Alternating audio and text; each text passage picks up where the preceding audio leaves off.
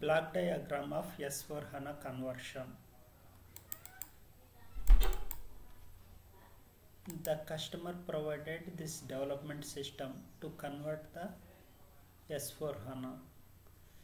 First, we do the updates and patches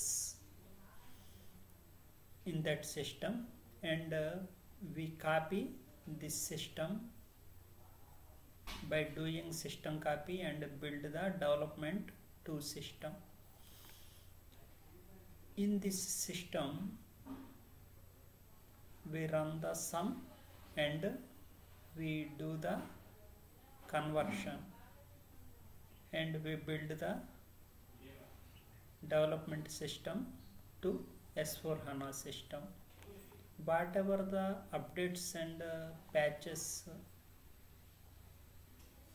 those are made, these are moved to the transport request, and those transport request we used while converting the production system ERP to production system of the S/4HANA system.